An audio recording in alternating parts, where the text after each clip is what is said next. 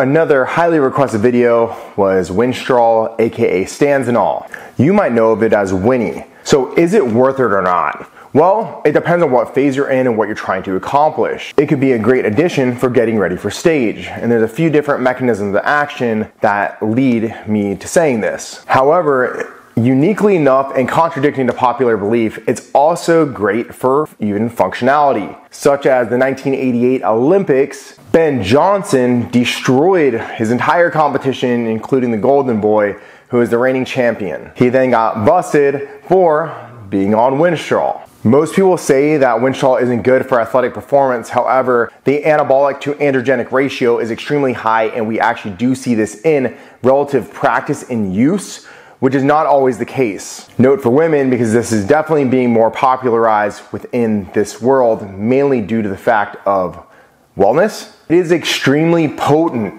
virilization, aka masculinization. And dosing would be no higher than 10 milligrams. 5 milligrams is probably plenty. Virilization rates are extremely high for Winstrol, therefore the duration of use should be no more than 3-week period of time. And a note for men, I've seen this run for up to 8 weeks. I don't really think that this is the best use. However, 4 weeks seems to be plenty in relativity.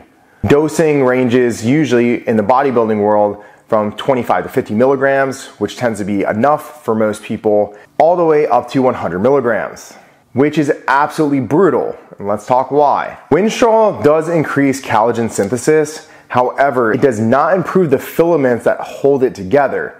Therefore, we see a reduction in how well your tendons feel. So the drying out factor of the joints and tendons is a real thing. From relative experience, anything above 50 milligrams is pretty brutal on joints. And I say this because you don't want it to reduce down your performance, especially when your energy is reducing down leading into a show. Due to the fact it is a DHT-derived hormone, it does not convert into estrogen, which can be good or bad, depending on what you're doing. In a fat loss phase, you don't really want much aromatization. Now here's the kicker. It does reduce down your natural production of testosterone. Women or men, it is still an exogenous hormone, so we do see a reduction there. Men definitely need to have some form of testosterone in the mix so that they're making sure that they are not in a low testosterone environment.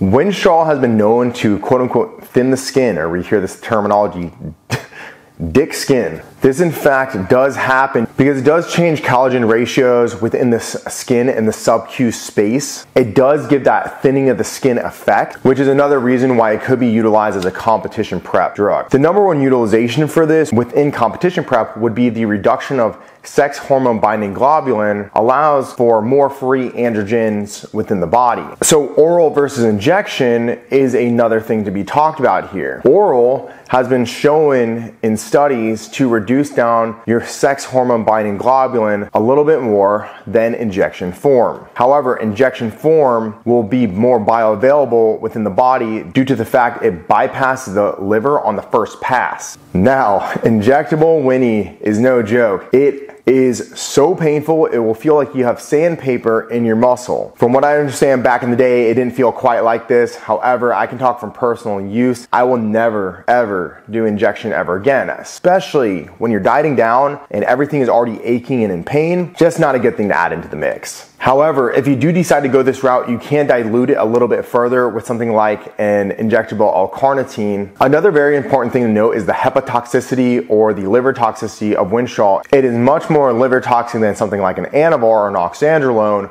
However, it's not as liver toxic as something like a dianabol. Just like almost all other forms of a 17-alkylated or methylated, which it is alkylated, it does have profound effects on your cholesterol profile. So your HDL reduction as well as your LDL increasing. That means your good cholesterol goes down and your bad cholesterol goes up. In the clinical setting, it can be prescribed for hereditary angioedema, which is essentially edema and can cause swelling within something like your face, hands, feet, and more. It is not very commonly prescribed. However, there is one very unique beneficial use that is not really used in the clinical setting. And I've actually talked about this in a hypothesis a very long time ago, and you can see it on this video, and it is a very particular virus, C19, since I can't say the full word. It is well known that it reduces down bradykinin production. Now, The virus that we all know is responsible for causing bradykinin storms, which causes major complications from that virus in particular. So